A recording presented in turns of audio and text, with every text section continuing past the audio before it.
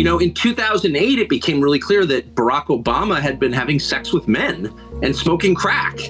And a guy came forward, Larry Sinclair, and said, I'll sign an affidavit. And he did. I'll take a lie detector. And he did.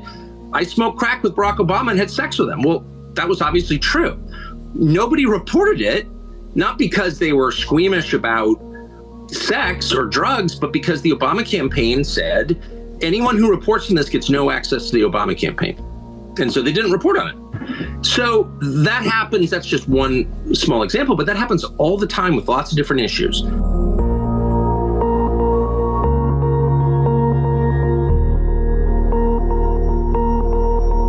Again, it's not going to change the world that Barack Obama likes dudes.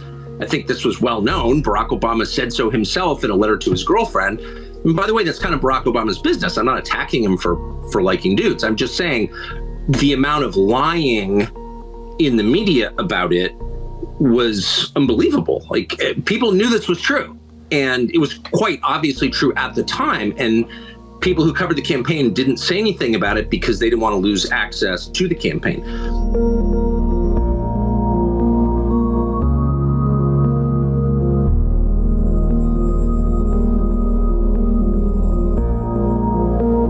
You think you're holding government accountable, but actually they're controlling you.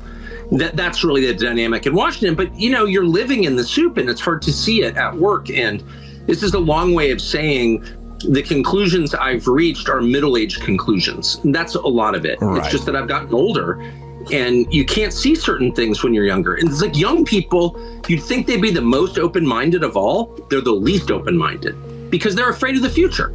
So they want to believe whatever storyline they've been fed is true. Like, the only problem with America is white supremacy, and like our tax system is fair, and Kennedy was assassinated by a lone gunman, or whatever. They don't want to. They don't want to face like the terrifying unknown and complexities of the actual world we live in, the reality of life, which is like we have no freaking idea.